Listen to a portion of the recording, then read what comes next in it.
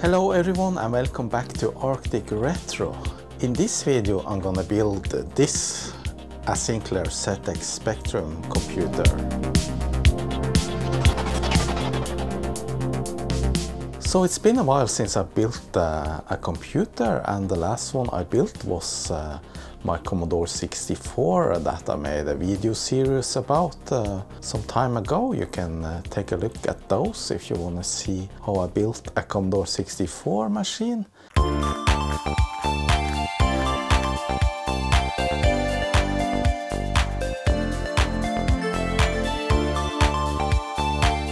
So now it was time to build another one, and I found a kit for the ZX Spectrum that's called HARLEQUIN, and yeah, it contains the motherboard and all the necessary parts, and also got yeah, a case and a keyboard for it. So I think I have everything to get started on this project. So I'm not really sure how long it will take me.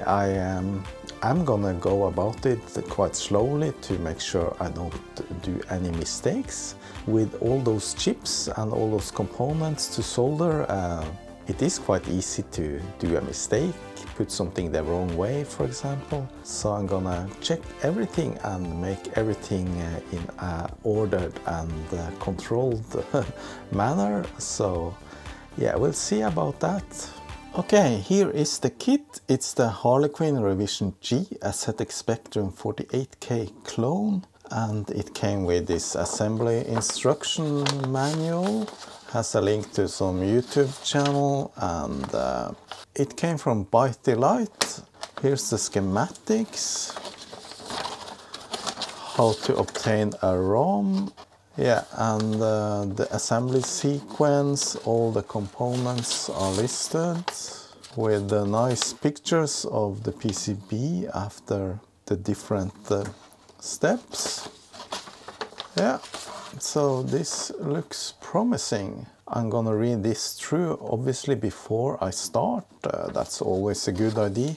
There can be some tips and tricks that you need to be aware of. I just want to take the opportunity to thank my sponsor PCBWay. They are very friendly people, and they also make very nice PCBs for affordable prices and very fast delivery times. So if you need to have produced your own PCBs, then you should visit PCBWay.com, and these are some examples that they made for me. And all of these you will find on their shared project site on PCBWay.com. Right now they are hosting their 5th PCB design contest, and if you design PCBs yourself, you should definitely participate to win nice prizes. Also take a look at their other services like CNC machining, 3D printing, sheet metal fabrication and injection molding. You find everything on PCBWay.com. And here are all the components, and it came with this Stroop waffles. I'm gonna eat those right away.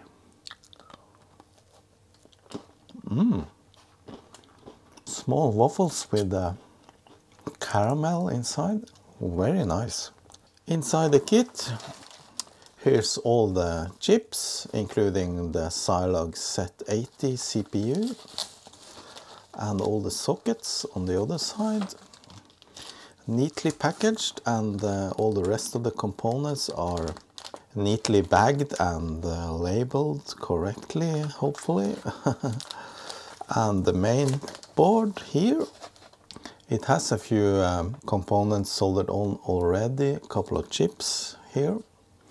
These are surface mounted. Okay, I'm gonna take a look at the manual and then I'll start the job of soldering. So this is going to be a quite detailed video. Hopefully you like to see a lot of soldering and all the detailed work that goes into this.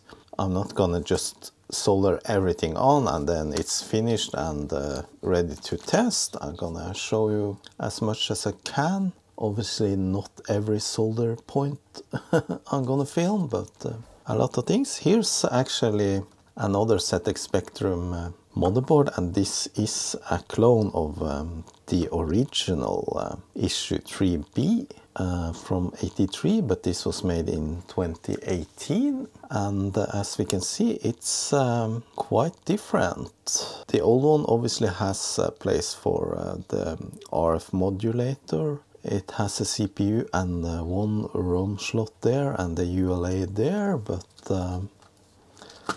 this one is quite different in layout, but it has some similarities. Hole for the speaker and of course the connectors are the same. So why can't we just use a replica of the original ZX Spectrum motherboard? Well, it's because it's hard to get all the components that you need. For example, the ULA chip. You can't find that new anywhere. You have to find some used ones, and they can be hard to combine.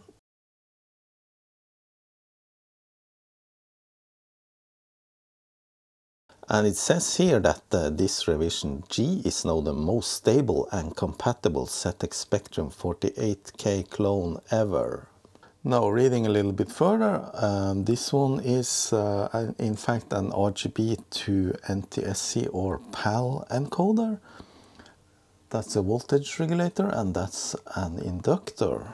So this board supports both PAL and NTSC, depending on what kind of crystal you put in it. For the ROM, you actually need an original ZX Spectrum EEPROM, and if you don't have that, then you need to make a copy by finding the ROM code and burning your own, or buy some online. This board fits into the original ZX Spectrum case, but it has an additional RGB output connector, and if you're going to use that, you need to drill a hole for that. You can find replicas of the case online, or you could 3D print one if you have a 3D printer. A little bit more about the ULA chip on the original ZX Spectrum board. This one. This was one chip that combined several other logic chips into one, and the reverse engineering resulted in using a set of standard chips. Thus, there is no more need for a ULA chip, and there isn't one on this board. So in fact, that's why there's actually more chips on this board than the original.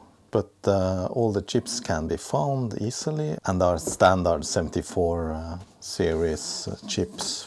About the ROM, you can actually configure if you have an original ROM, or if you use a 27128 or 256 EEPROM instead.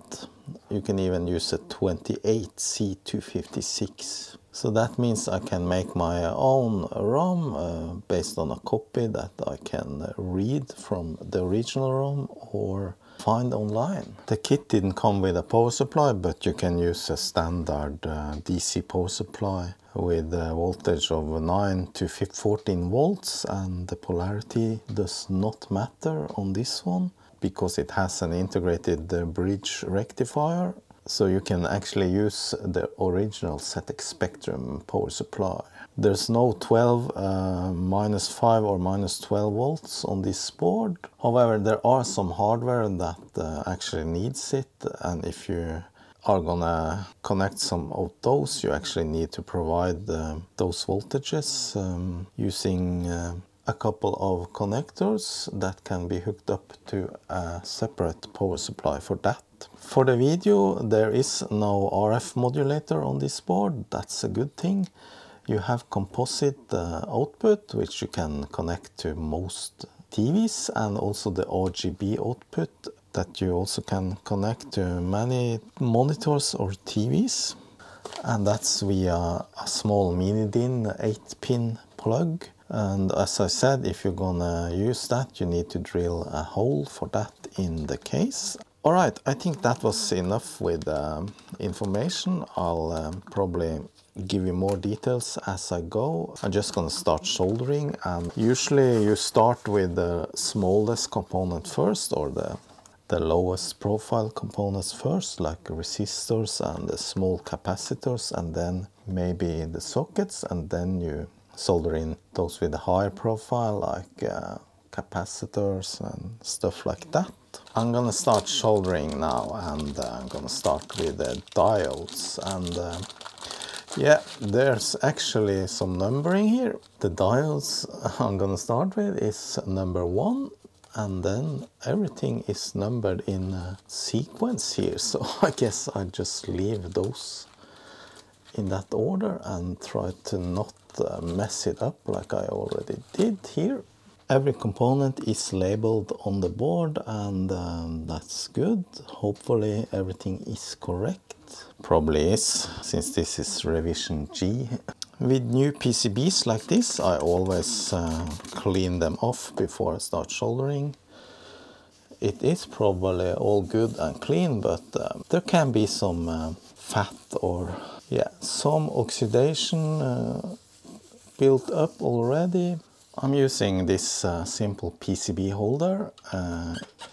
Makes it a lot easier. You can turn the board around. I see that it makes a lot of glare sometimes. I'm gonna try and avoid that by angling the board correctly. Alright, ready to solder in the first component. It's a small diode, and with diodes you need to make sure that you place it in the correct direction. And diodes have this small black ring on one end, and if you find D9, it's probably somewhere here. Probably most of the time building this will go to searching for where to put the components, but there's another one there. It has a little line in one end, so you know that is the correct direction of the component. Yeah, and D9 is over here, so there you see the little line, and the black mark should correspond with that. Also, you need to bend the pins, and yeah, I usually just use some eye measuring here, but yeah, there are tools that can bend these pins. I don't have such a tool. What you should avoid is to bend the pin right into the edge of the component, because then you can actually break it. So use a plier and try to eyeball it where you should bend, like that. Maybe this was a little too close. I think that will be correct. Yeah, that fits perfectly. Okay, gonna solder that one in, and then we have started. To hold the component in place, you can just bend the pins or the legs on the other side. Me personally, I don't like to do that. I just like them straight when I solder, and then I need to hold it either by my fingers or use some blue tack like this, only this is white. That's a simple solution. Or you could use some tape. I'm using my finest solder iron tip here, and also leaded solder. I am going to set up a fan to drag away the smoke. When I do large solder jobs like this, it's a good idea to at least try to have a fan drag away the toxic smoke. But if I solder just a couple of components, then I usually don't bother setting it up. But I try at least to not breathe in the smoke. You can see now the smoke just rises straight up, so I don't get it in my face. But if you do larger solder jobs, of course the room will be filled. So I also have a window open to let the air circulate a bit. Usually I just touch up on the solder points after I've cut the legs, but I'm gonna do that after I finish soldering everything. Also the cleaning, you see there's a little bit of flux from the solder tin. I'm gonna clean that off when I finished with all the soldering. Then I can use some water and get it real clean. Then we have another diode D10, which is here. This is a quite beefier one. It has quite thick legs.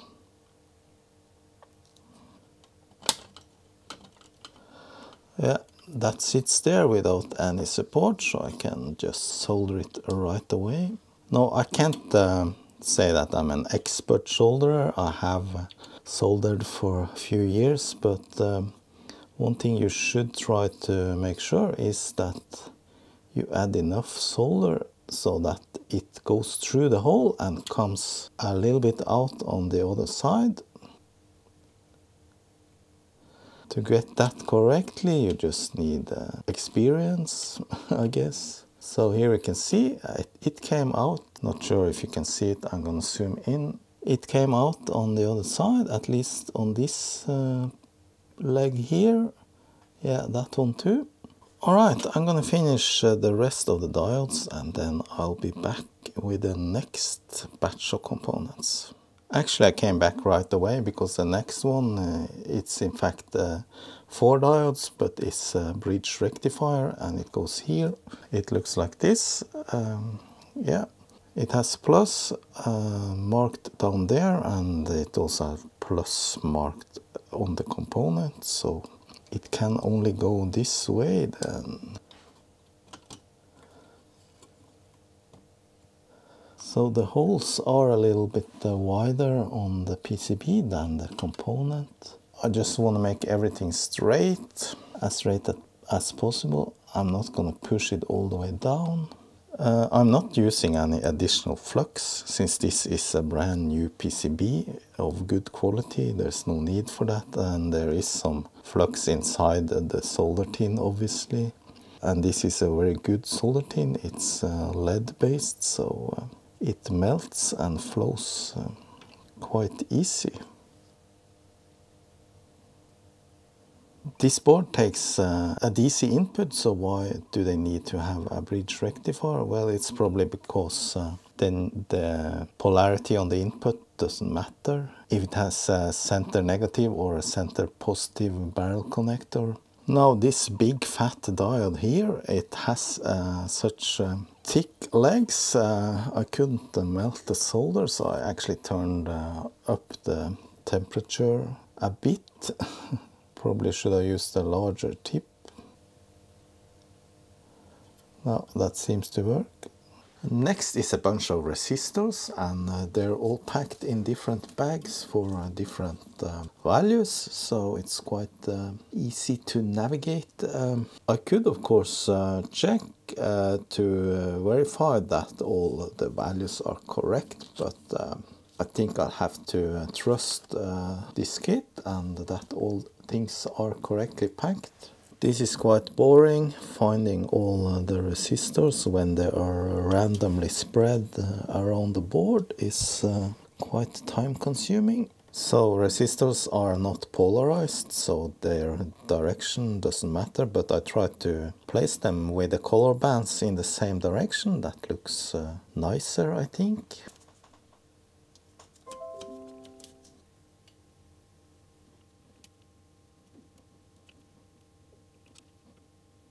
I don't place too many components at the same time before soldering, because then it will be a forest of component legs and easier to miss something.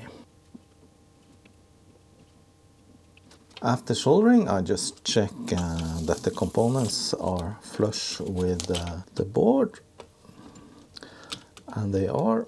Alright, I'm gonna solder in all the resistors. There's not much to it, and then I'll be back. There's a slight problem, and that is that some places there's a via right under the silk screen. For example, this one R9. I looked very long to find it, but then you have you actually have the diagram on the manual or the build instructions. You can take a look there as well. These have a dot on one side, that's the ground or the common, And on the PCB, pin 1 here is marked as a square and the other ones are round, so that's easy to figure out.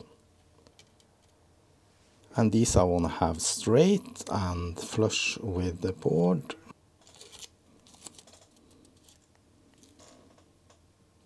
I just solder one pin first and then I can adjust it a little bit. Yeah, it looks kind of straight. Just push it down and melt the solder once more. So now it's completely flush with the board and I solder the rest. Okay, next is some transistors and yeah, these are quite easy to get correctly. They have 3 legs and the symbol is not to be mistaken, so if you place these the wrong way then you didn't pay attention. Q1 and Q2, Q3, Q4, Q5. Then the rest of the pins.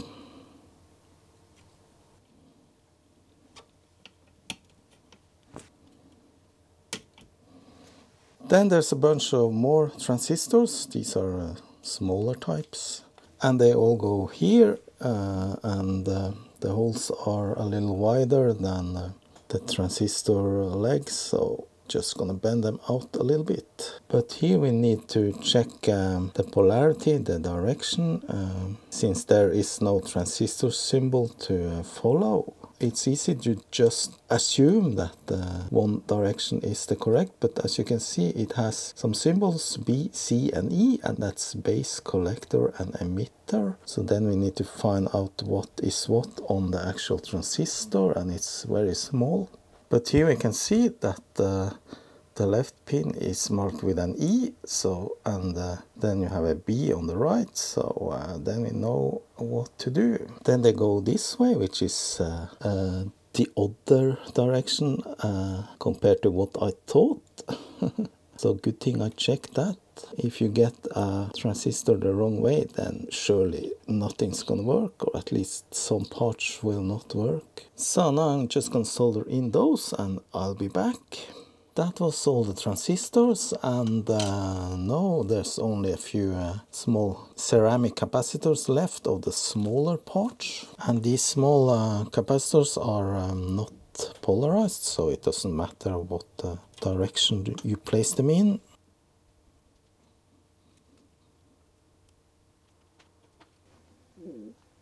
That was all the small capacitors in place, and next up is these a little bigger ones, electrolyte capacitors, and these are of course polarized, most of them at least. I guess all these are. So you need to mind what direction you place them in. One hole has a square and one is round, so that's the difference. Only I don't remember what is minus or plus. It is actually explained here in the manual. The plus is the square hole, and the plus is the longest leg, and the minus is also indicated on the one side, so that's easy. Plus is the square.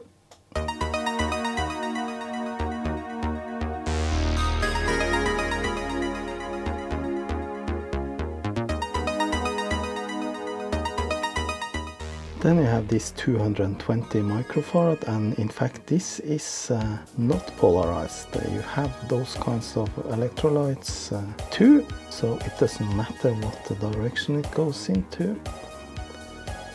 Actually, I skipped ahead a little bit of my plan. I should have soldered in the sockets before I started with these higher components. So now I'm gonna pay for that, because it's of course easier if you place all the sockets and then you just lay the board flat, and you can easily solder them from the back side. So I guess now I need to find some other way, and yeah, I simply use my blue tack, white blue tack or tape.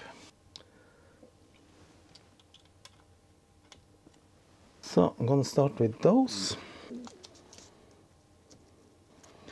So this will only hold them in place so that they don't fall out when I flip the board. However, I'm gonna push them down with my fingers after I have soldered 2 of the pins. I just soldered 2 of the corner pins first. Then I can just push it down and make sure it is flush with the board.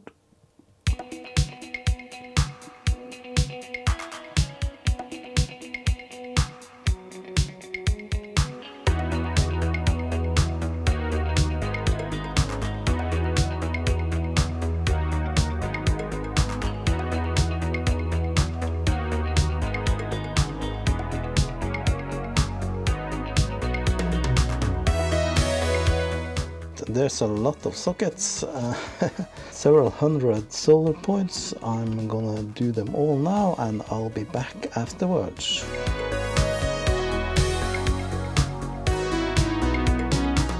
Wow, that was a lot of soldering. All the sockets are now in, and look at that.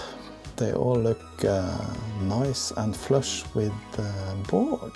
Yeah, that was a lot of work, and now remaining some few parts more. Contacts, pin headers, crystal oscillator, the speaker. So this board has 2 crystal oscillators, one 14 MHz, and for the other one you have the selection. If you build a PAL or NTSC machine, I am in PAL land, so obviously I'm gonna use the PAL version 4.433 MHz. And there's a Y2, goes into there.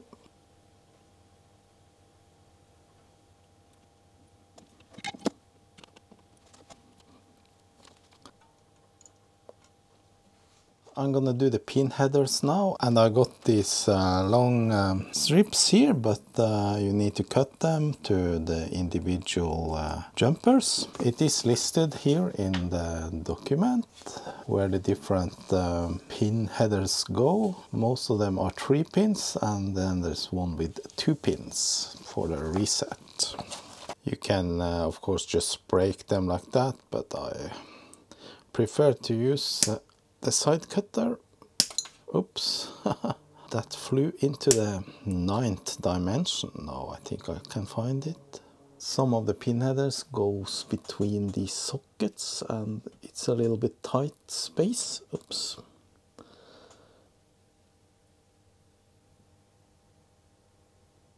Now I soldered in the required pin headers, but pin header for jumper 12, 13, 14 and 16 are actually not required. Well, 12 is required. I have soldered it in, I didn't mark it. 16 is not required for a normal operation. 13 is for a reset switch if you want that, and the 2 other ones are extra voltage pins if you need some additional voltages, as I mentioned earlier. But I'm gonna solder them in anyway, so that I have them there. So that's the voltage pin headers.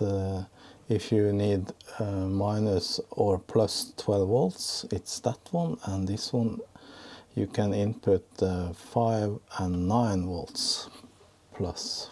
Then we have the contacts for the keyboard and the DC input. And it's important to get these the correct orientation, and according to the document they should not go in the same direction like this. This one is going with a wider part pointing downwards like so, and the other one is in fact the opposite way with the wide part pointing upwards.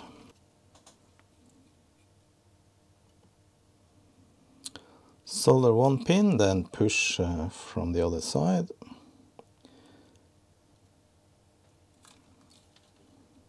As with all components that has a plastic part, you should be very quick when soldering.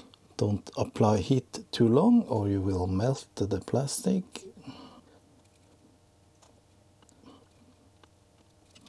DC input barrel connector goes here. And that's some very large holes, but that is to provide strength to that contact.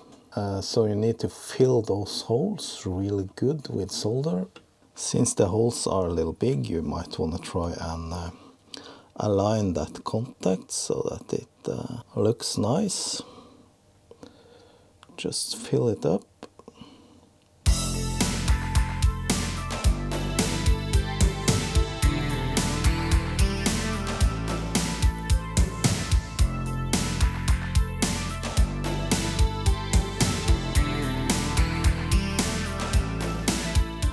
Yeah, I think that's enough.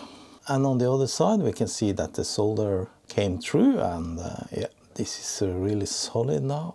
Next up, the video connectors. This is the RGB connector, and this is a regular RCA for the composite video. It's the same with those, really large holes there. I should have used a bigger tip. RGB video goes here. Pins are maybe a little bit misaligned, not really sure. Okay, it's in. It sits quite tight there, so no need to hold it from the other side. Alright, gonna solder it in, and then we're almost done. The mic and the ear contacts goes in. There's no difference between those two. They go here. So there's only 5 pins, but there is 10 holes. No need to solder the lower ones. And the reason why there's more holes than pins on the contacts is, of course, to make it possible to use different kinds of contacts.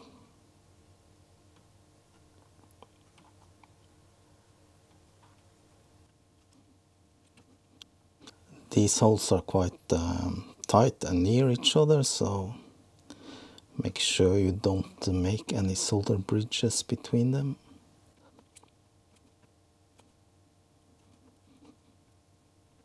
Wow, last piece of the puzzle, the little speaker.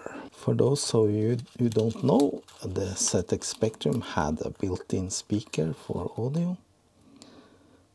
The document doesn't tell, but I guess it's these two holes here. You're gonna connect the speaker, only I can't see any trace that goes to those. Just gonna measure to ground. Yeah, definitely there's there's a connection there. I guess that is for the speaker. What else could it be? So the recommendation was to actually use some of the cut off legs from some of the components, and I obviously have plenty of those, so just gonna do that. There's already solder on the terminals.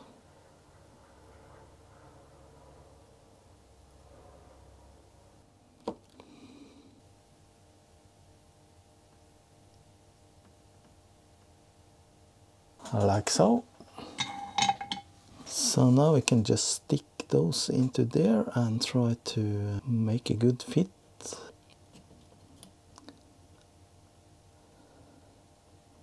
That works. Just hold it in place while I solder, and then it will stay like that.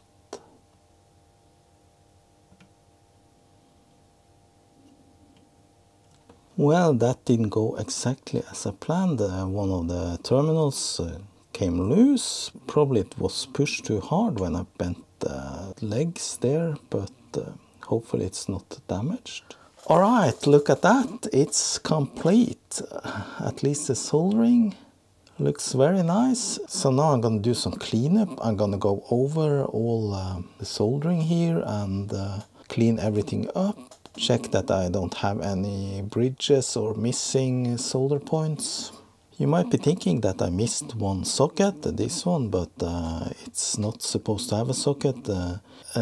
It's supposed to have a DIP package with 8 resistors in it, and that actually looks like IC, but it's gonna be soldered in. So I went through all the solder points and touched them up a little bit, because after cutting the legs, the solder points can be a little bit ugly, and yeah, touching them up makes them, in my mind, better. And now it's time to do a little bit of cleaning of the flux. I want to have this board clean and shiny.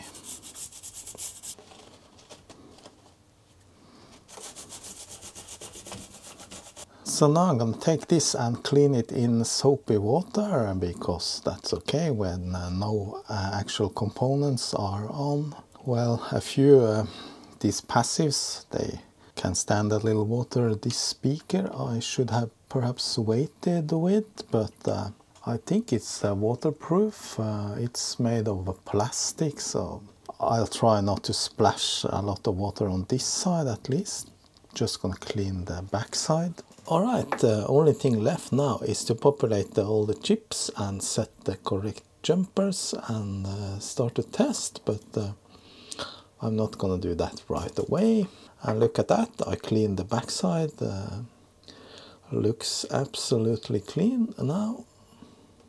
No leftover flux at all. Before I populate the chips, I'm gonna do some basic measurements and connect the input voltage to see that we don't have any shorts or anything like that.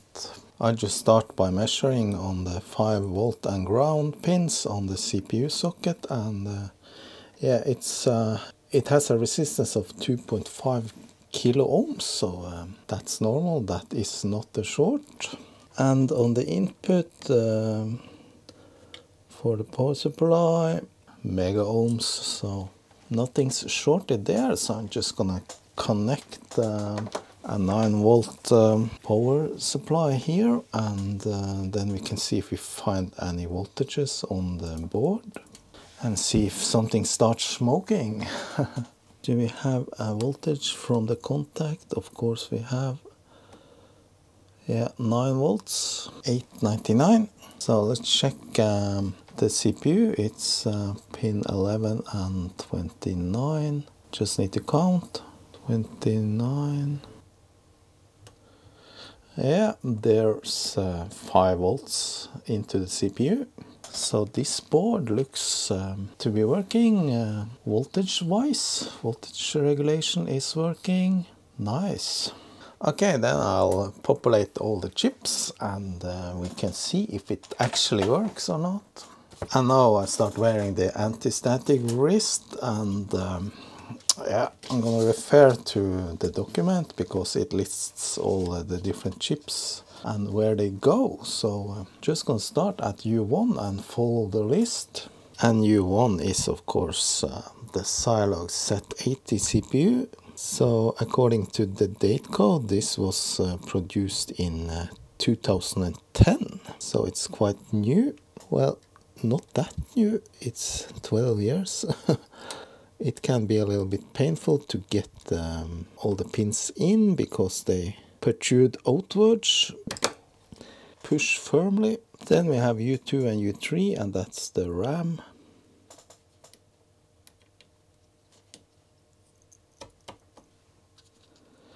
Make sure the notch on the chip points toward the notch on the socket. Okay, then I'm gonna try and speed this up so it won't get that boring to watch. So to not get confused, I just cross off everything. Well, I think I did a mistake already. It says U2 is the ROM and U3 is RAM. But how come there's 2 RAM chips? U8, yeah, U8 is also RAM. So this and this is the RAM, and this is the ROM. So you better pay attention. And the ROM we need to provide ourselves, so I'll do that last. So there is the RAM. Okay, now I'll speed it up.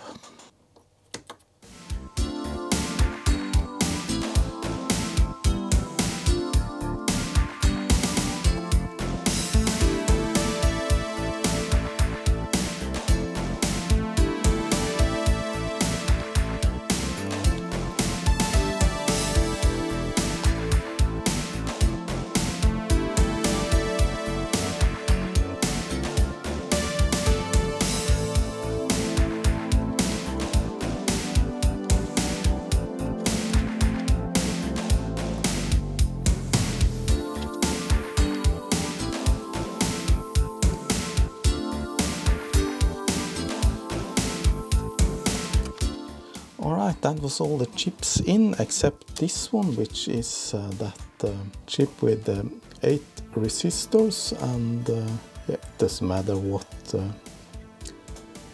direction it goes in. This one was supposed to be soldered. You could use a socket if you want, or you could use just 8 individual resistors at 470 ohms. I'm just gonna solder that one in. I guess that's a part that doesn't break easily. I thought I was finished with soldering, but I'm not. But this is the last one. Now the board is definitely finished, and this speaker is a little loose, so I'm gonna secure it with a little hot glue.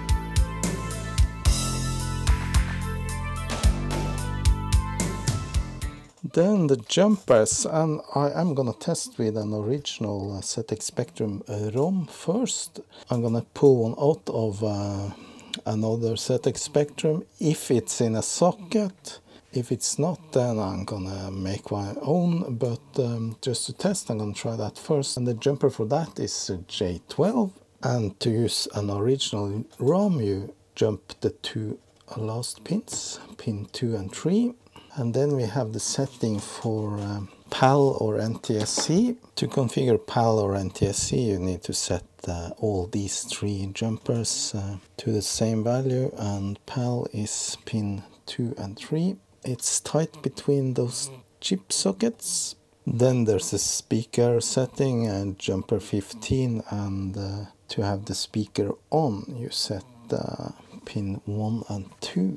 Here I have an original ZX Spectrum issue 3 motherboard, and luckily the ROM is in a socket, so I can test with that, and that's a good thing. Then I have a benchmark. If I were to just burn my own ROM and test with that first, I wouldn't be sure what was faulty, the ROM I made or the machine, if something didn't work initially. But with a real working ROM, I know that's not the problem. Now I have the keyboard and the case for the machine here. I will take a look at that pretty soon. Just need to test the machine first. By the way, this machine, I have made several videos about it before. I did a composite modification. Also made a video where I upgraded the RAM. This was originally a 16K and I upgraded to 48K. So take a look at those videos if you're interested to see how that went on. I'm gonna power on the machine first without the ROM, just to let it run for a while, see if anything starts to smoke or getting hot. Nothing gets hot except the CPU. It's a little bit warm, you can feel it. Everything else is very cold. It is time to do the first test. Now without the ROM, I'm turning on the machine. Let's see if we can see anything at all. I just connected the composite out via a SCART plug. Yes, look at that. There is picture, but no colors. But that is promising. So I'm inserting the ROM now. This is the real test. Does it work or does it not? Look at that. Oh my god. It works on the first try. And the picture quality looks to be very good. Very crisp text, even though it's just a composite video. Now I haven't connected a keyboard, so I can't start typing or anything, but yeah, this looks very good. So I'm gonna hook up the keyboard now. I'm gonna use the keyboard for the old machine. Okay. Yes. It works. Enter. Yes. Nice. Okay, the board worked at first try. I'm pretty pleased with that. That means I did everything correct. And yeah, for the ROM, I'm now gonna take out that original ROM and make my own, either by copying this if I can, or finding a binary file that I can download and burn to EEPROM. For the ROM it can use 27128 or 27256 or 28C256. I only have two 27128, so I only have 2 shots at getting this right, because I don't have a UV eraser to erase if I do a mistake. But yeah, try and do it correctly then. So this is a 23128, so I think this EEPROM burner can read it out. So I struggled here a little bit reading out the chip. I tried with the 27128 variants, but I could not read out the chip. It was my impression that the 23 series were compatible with the 27. However, by using an 27256 chip, then turning off the pin detect and check ID, I actually managed to read out, and here we can see, yeah, that's definitely basic commands. However, a 256 chip is 32K, and the one I'm gonna burn is 16K. So I need to just make sure I don't burn any more than up to 4000 hex. So now I insert that 27C128 EEPROM that I'm gonna burn to. And that's an ST chip, but there's only C512, so I need to select another one. So I'm gonna select an Atmel 27C128, and address is 3FFF. Okay, let's try. Nope, programming failed. So I could read the chip, but now I inserted the other chip that I have, and gonna try and read that first. So it seems to be blank. Yeah, gonna try and load again. I selected AMD now, and I'm gonna flash, and it goes up to 4000 and program. Oh yes, it works. So I think the other chip was maybe actually used before, and yeah, verifying flash. Nice. In with the new ROM, and since this is 27C128, it has a little different pinout than the original ROM, even though they are compatible. So we need to set that jumper, and that's J12 to 1 and 2. Alright, let's test with my burnt ROM. Yes, look at that. That actually worked. Nice. Okay, so now I copy the ROM, and it works, and the machine is completed.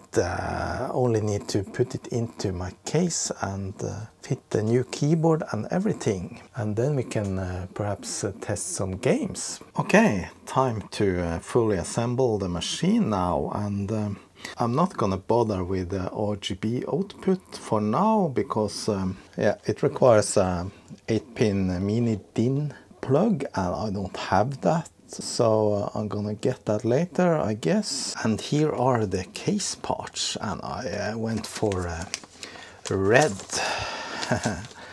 The keyboard plate, it's red metallic.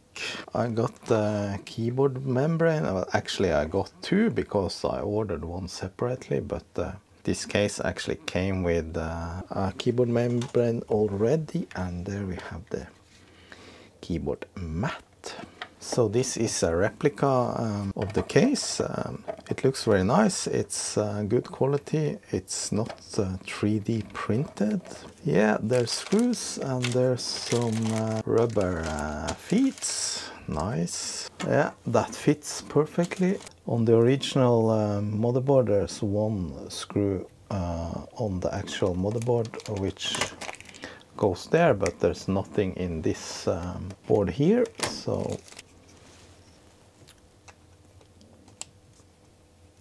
keyboard flat cables, yeah, they goes in real good. The case, at least the top part, is a little bit warped, but I guess with the screws it will come into its place. Then the rubber feet, just gonna clean off the plastic with a little alcohol to make sure it sticks well.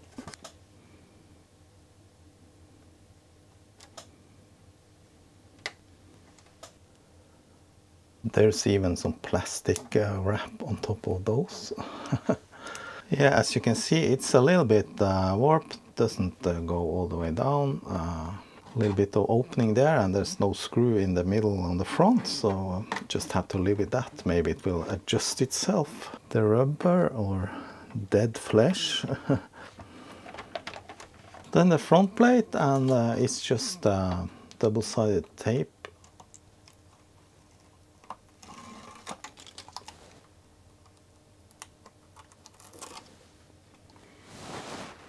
Just gonna clean a little bit around. No, this is a vital step to get this correctly aligned, and might not be easy.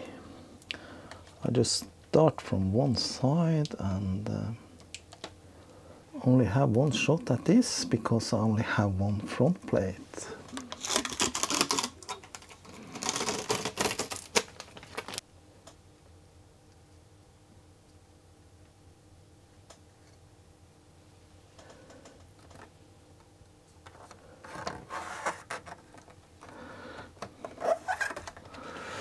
Yes, I think that went all right.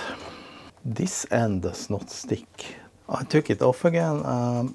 There's just a little edge there to make the tape grip to, but the tape isn't high enough, so maybe I'm just gonna use a little bit of glue. Yes, I'm gonna use a little bit of plastic glue.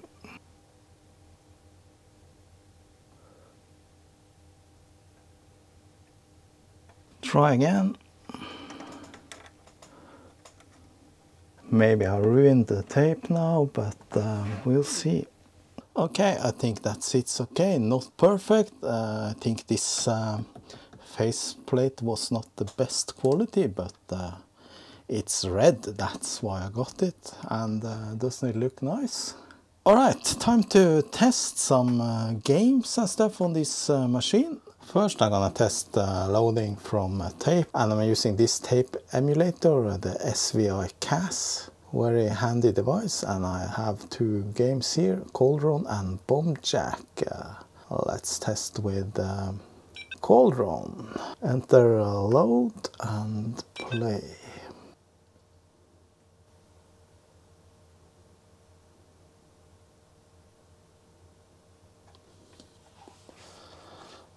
I'm not sure if I plugged into the right input or to the output. Yeah, nothing happened, so I guess I used the wrong contact then. Now let's try again. Yeah, that looks better. Cauldron is loading. However, there wasn't much color here, so that's not right. I just stopped it. I'm gonna test, see if there's any color. Is everything correctly connected here? And I was so pleased with myself that this was working. I need to investigate. Maybe I read the manual wrong. Maybe I have set it into NTSC, so I need to open it up. Yes, I think the instruction is actually wrong. If I move jumper 9 and then set border 3, we have color. Okay, good thing it was only that. So I moved this jumper from the bottom 2 pins to the top 2 pins. But the documentation says that it should be all the same on all 3 jumpers. However, that's not correct. Now let's try. That's better.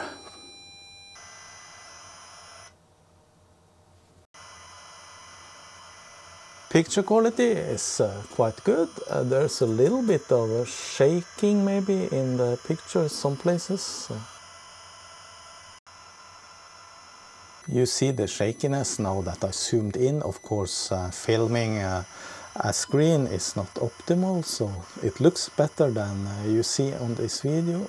Alright, it loaded. I don't have a joystick here now. I'm gonna test that right after this, but let's see. 3 is keys.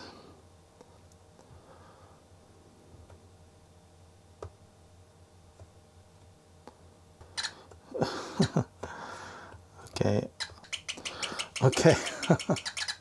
I just adjusted the camera a little bit and now it's more correct.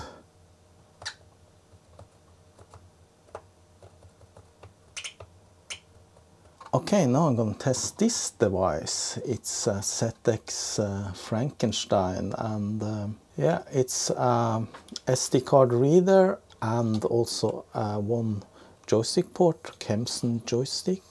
Let's see if we can load some games. I have the same memory card into this as I had in the SVI CAS, and it goes into the expansion port, of course. Yeah, it's in, and now I'm gonna try a bomb jack, but it still loads from tape, so you need to connect a cable. Program bomb jack. I'm gonna find a joystick to hook up. Got this simple gamepad here. With a solution like this, it's obviously a little bit in the way of of you if you have the TV like I have. It loaded just fine, so I'm gonna use P for Kempson and 1 for 1 player. Yeah.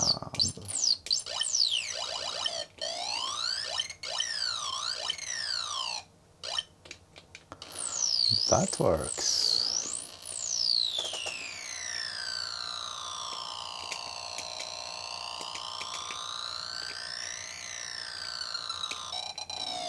Okay, well, let's see if I can round the first level.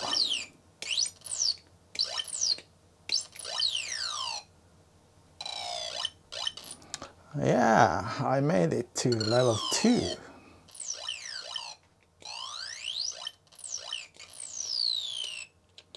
Level 3. Okay, I think that's enough with the playing, and this machine works just fine. I don't have any cartridges or other things to test with, but this is quite good enough for me. Alright, I think that was it for this video. I just wanna hear your opinion on something. If you wanna comment in the video below here. Did you prefer the ZX Spectrum or the Sinclair machines over the Commodore machines back in the day? Let me hear that.